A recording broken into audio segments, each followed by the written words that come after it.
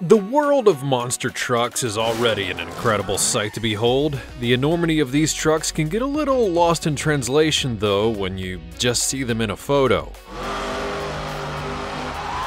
But to be in the stadium and hear the roar of the engines filling the air is quite another experience altogether. And some of those car-crushing trucks are pretty cool. But some of the others, well, let's just say they could also crush other trucks as well. From the original monster truck Bigfoot to the fan favorite El Toro Loco, here are the 15 most incredible monster trucks in the world. Number 15. Bigfoot.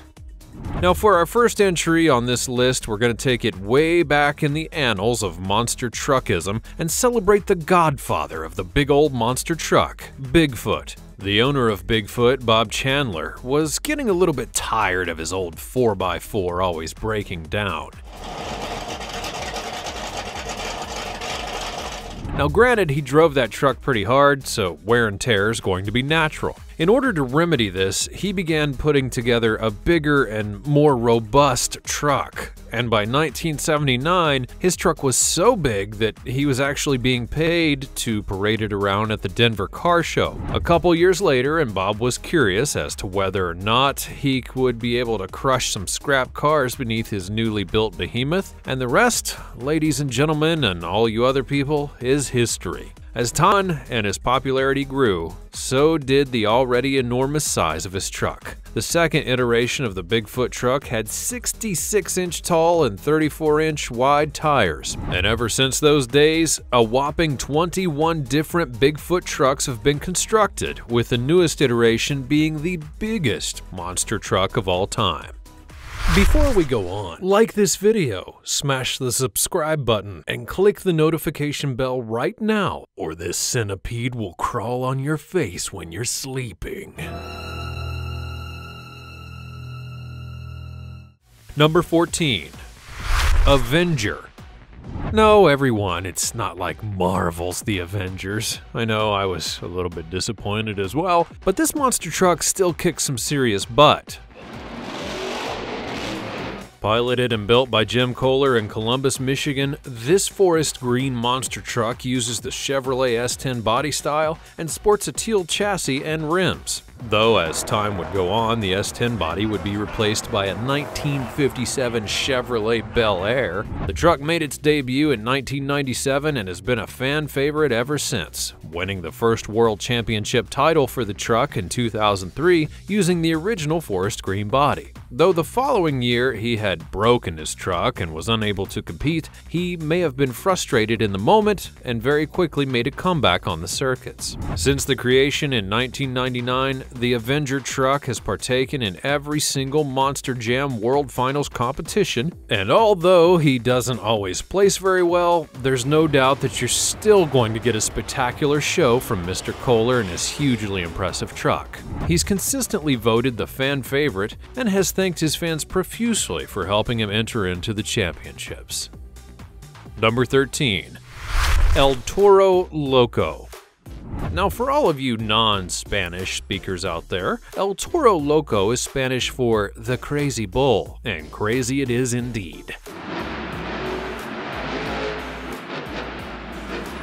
The truck would be created in 2001 and has a pretty large number of different drivers over the years. That's because the truck was created by the Monster Jam company itself as a sort of offshoot of the truck known as Bulldozer. Using the Bulldozer design, Monster Jam created a 3D mold of the truck, but then added one really super cool effect. The truck, well, it's painted like a bull, and it has two exhaust vents on top of the hood. The best part? Smoke gets blown out of those those exhaust vents, making it look like the truck is breathing out smoke through its nostrils. This is turned on and off by a button that's inside. In the year 2003, the truck made its first appearance in the Monster Jam World Finals, and its first racing results were actually kinda disappointing. But the driver at the time really excelled in the freestyle section of the competition. This would lead many fans to fall in love with the truck, which has increased its popularity a whole lot over the years. Number 12. The Gas Monkey Garage. Finally, something based off of a proper pop culture reference. Well, kind of. The Gas Monkey Garage is actually just based off of the Discovery Channel television show called Fast and Loud. The glowing green truck was designed in tandem with the Gas Monkey Garage and made its Monster Jam debut in 2016. The truck's body would be designed by the Gas Monkey Garage owner Richard Rawlings himself, though he isn't the one behind the wheel at the end of it all. The television series is based in Dallas, Texas, showing Richard Rawlings running around buying and fixing and restoring classic cars and hot rods. The series really is a one-of-a-kind show. It's made all the better by Rawlings' charismatic presence, so it would make perfect sense in the end to make a monster truck based off of the program. A team of Monster Jam engineers and technicians designed and built the chassis, while driving veteran B.J. Johnson would be selected to drive the Gas Monkey Garage in the Monster Jam competition. This result is truly a one-of-a-kind experience in the world of Monster Jam and in monster trucks in general. Number 11. Gravedigger. Now, back when I was just a wee little boy in the late 90s and early 2000s, there was always one monster truck that was on every single one of those Monster Jam commercials, and that truck was Gravedigger. And for good reason as well. This is one of the most decorated trucks in the history of the monster truck sport, and this is saying a lot because Gravedigger is also one of the original monster trucks. The concept for Gravedigger first came up all the way back in 1981 and would be finished in 1982 by Dennis Anderson. Dennis needed to build what was called a mud bogger, which is a truck that can quickly get through more muddy terrains. Using salvaged parts, his friends joked that the truck first threw so much mud that you could dig a grave with it, and thus the name Gravedigger was born. In 1986, Gravedigger was painted with its now infamous graveyard paint job, and from there, it would get much more famous as time went on. As monster truck rallies got more and more popular, not only in stadiums but also on television, Gravedigger, along with Dennis, would be launched into superstardom and became the face of the Monster Jam tournament. Number 10. Lucas Oil Crusader. Now, like many of the newer trucks that were added to the Monster Jam series, the Lucas Oil Crusader was a truck sponsored by a company that also sponsors Monster Jam in general. In the case of this Crusader, it was developed and sponsored by Lucas Oil, which is a Houston, Texas oil company. The truck made its Monster Jam debut in 2011. The truck had a relatively short run as well, being retired on July 28th of 2019, but have no fear, because 1 year later the truck would be brought back so it could compete in the Red Stadium Championship Series. But it only made its comeback for that one last competition. In December of that year, it was yet again announced that the truck would be retired permanently this time. The truck's driver was Lindsey Wink, who consequently was the driver for the entirety of its Monster Jam run. The truck, throughout its lifetime, didn't exactly perform very well, although Lindsey was a veteran driver of the truck. So it's hard to say at this point what exactly the problem actually was. Sometimes, things just don't click the way you want them to, and for the Lucas Oil Crusader, it just wasn't in the stars. Number 9. Max D. Now, despite its rather suggestive nickname, Max D actually stands for Maximum Destruction. Apart from sporting a really super awesome and badass paint and body job, Max D would rise to fame beginning in the year 2000, and not only for its distinctively cool look, but the truck is also famous for being able to do backflips during the freestyle portions of Monster Jam. That's right, this truck, it can actually do a full-on backflip. Tom Mintz, the driver of this mean machine, accidentally hit a step-up during a show in Sweden, and that caused his truck to flip onto the roof of the cab. But this simple accident would inspire other drivers to attempt to do a full backflip with their trucks. Many would attempt this feat, and none succeeded, including Mintz, who got very close though in 2009. The truck, apart from the backflips, is known for having a very wild and bouncy driving style. It can actually take several hits during the freestyle portion of the Monster Jam and still just keep chugging along. It's also known for causing many crashes, though this is simply a result of Mintz's wild driving. 'Cause you know, rubbin's racing, right? Number 8. Monster Energy. Now I want you all to close your eyes and take a wild guess who could possibly be one of the biggest supporters of the Monster Jam company in competition. And if you guessed Monster Energy drink, well, you'd be totally correct. Of course, the two biggest monster names in the world would team up, because if they didn't, we'd all lose faith in humanity. Monster Energy entered into the Monster Jam world in 2012 as a major team sponsor when Monster Energy debuted in Birmingham, Alabama. During its debut year, it ended up coming in first place at that year's freestyle competition in San Antonio, Texas. Then later on, during the same competition, it was qualified for the racing portion. Talk about making a big splash. However, in that race, it was going up against the previous entry, Maximum Destruction. And boy, was that an amazingly close race. The Monster Energy truck ended up losing to Max D by only 2 seconds, and it makes it the closest victory in the history of monster trucks. And that, well, it's just way too bad for Monster Energy. What an amazing first year it was for them anyway. Number 7. Overkill Evolution. It's kind of a lame name, but the two dudes behind Overkill Evolution, Marty Garza and Mike Vaders, began their decades-long friendship in 1988, and over the course of the next 25 years, both would grow together as people and as passionate monster truck owners. Finally, in 2013, the two decided to join forces and gifted the Overkill Evolution truck to the world of Monster Jam. The dynamic duo then decided to partner with Dave Hoppert from One Up Off-Road, and altogether, they painstakingly engineered the chassis using 3D printing and geometry in order to help them to make their dream into a reality.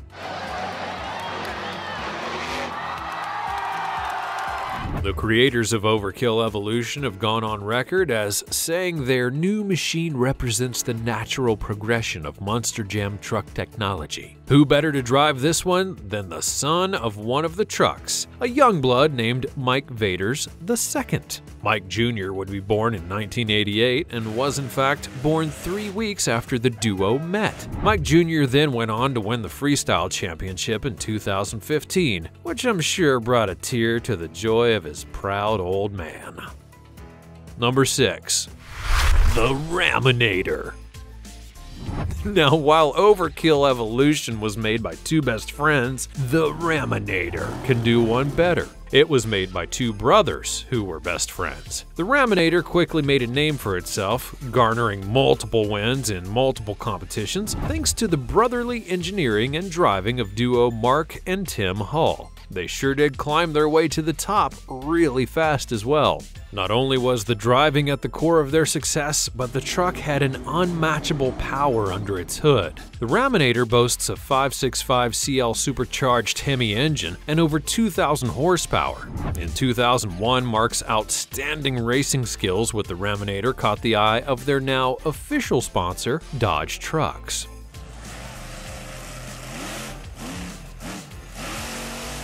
So, if we can take away anything from the most successful people in Monster Jam, it's this. keep it all in the family. Or, at the very least, have a good, hardworking, and supportive team to back up your monster truck. This is perhaps true for most things in life. Keep good and motivated people around you, and you can never go wrong.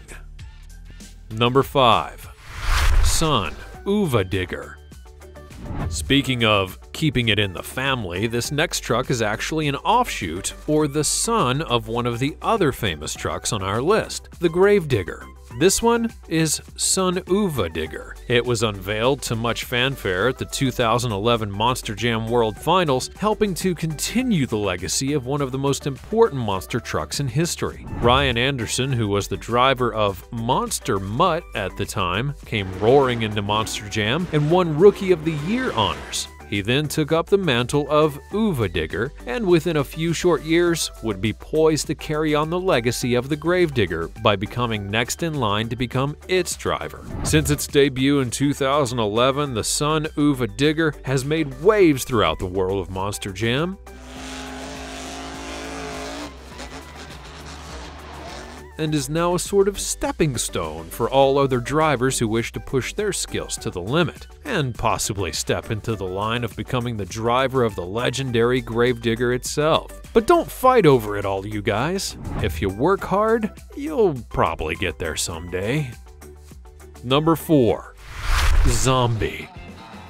Now, out of all the sports in the world, I'd have to say that Monster Truck takes the cake when it comes to listening to what their fans want. And when Monster Jam put their ear to the ground in 2013, they heard people crying out for a truck like Zombie. So then, Zombie made its debut in 2013 to a roaring crowd who was highly anticipating what they had asked for. After going through many different designs and names for a potential new monster truck, the heads at Monster Jam decided to let the public have a go at it.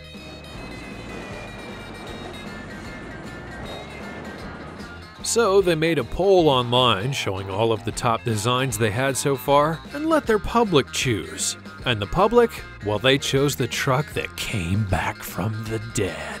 Zombie made its debut in 2013 with the experienced driver Sean Duhan behind the wheel, who had previously found a lot of success driving other Monster Jam trucks, which include the ever-popular Superman.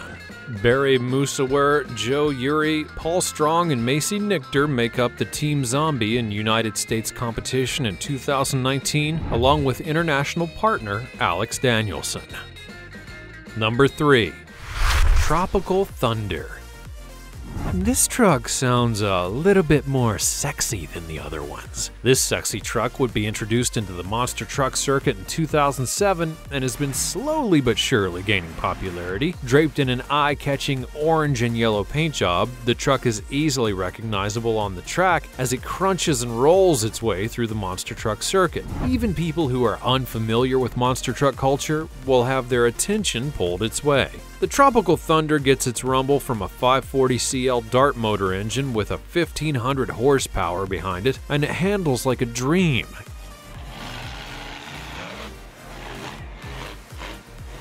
Given its Cohen 2-speed power glide transmission, the truck also makes full use of its bulldozer chassis, making it capable of driving over almost anything. If only monster trucks were street legal. The truck first got its start in the 1990s but was discontinued in 1998, until one of the partners of Monster Jam would swoop in and buy the rights to the name, and that's when they introduced it in 2007 to little fanfare. But everyone should just give it time, because this one's a grower and not a shower.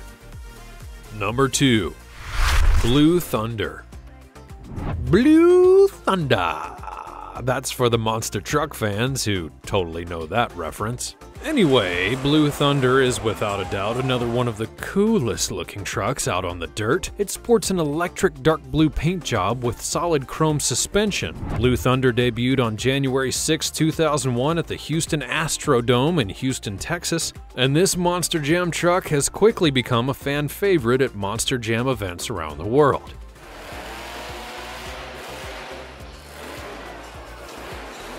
While Blue Thunder hasn't really won anything of note, the truck has still made many appearances at different competitions around the globe, including being in the finals of the 2016 Young Guns Shootout and during the Monster Jam World Finals. The truck is currently being driven by Matt Cody and is sponsored by Ford, though in 2011, Ford had dropped their sponsorship. Things look grim for Blue Thunder after that. That was until Monster Jam brought the truck back 2 years later. To this day, Blue Thunder's still going strong, though it still has yet to actually win a championship. So hey everyone, let's all root for the underdog. Number 1. Sudden Impact. Now first, I'd like to say that Sudden Impact is an awesome Dirty Harry movie. Second of all, this is the coolest name for a monster truck, hands down. Apart from the name, what else is cool about it though? Well, how about the fact that it's the first monster truck to implement a driveline blanket made of Kevlar? This blanket goes around the outside of the drive shaft loop in order to make sure that if the drive shaft breaks, the parts are not going to fly off the truck and possibly seriously injure anyone. The truck would originally be driven by John Seasock and has been to 4 world finals under his command, though since then it's seen many other drivers. You could say the truck really knows how to get around. All nasty jokes aside, the truck has been around since the 90s and is still going fairly strong. It uses the body of a 2004 Ford Ranger and is draped in stars and orange and red and is very festive looking. The engine is a roaring 572 CL big block Ford and is one of the more powerful trucks in the current circuit, though it's still not at the tippy top. Now, if only these bad boys were street legal, I swear getting to work and home would be totally awesome. Alas, we still get to see them crush and destroy cars and buses and things out on the track, so thank goodness for that at least. Which one of these bad boys would you like to get behind the wheel of and go for a joyride in? Let me know in the comments below. Also check out the other cool stuff showing up on the screen, and I'll see you next time.